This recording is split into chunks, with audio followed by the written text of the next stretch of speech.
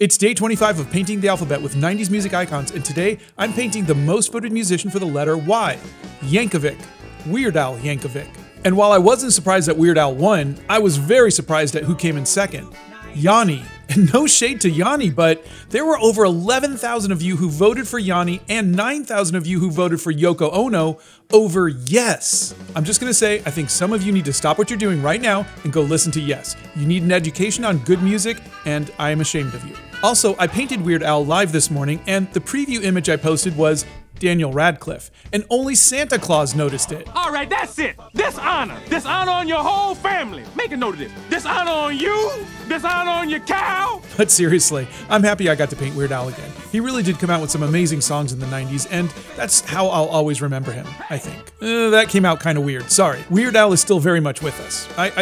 He is weird, like me.